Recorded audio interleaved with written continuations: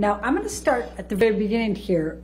You were asked by Ms. Vasquez about why Mr. Depp won't or can't look you in the eye. And she read out, or she played a tape in which Mr. Depp said, "You will not see my eyes again." Do you recall that? I do. And that was during the mediation process in July, correct? That was Objection leading. first one. Sustained Okay. leading. When was this? That was in July of 2016. That was the first mediation attempt. We met after that, and Johnny very much looked me in the eye. Please tell the jury about the next meeting after he said, "You will not see my eyes again."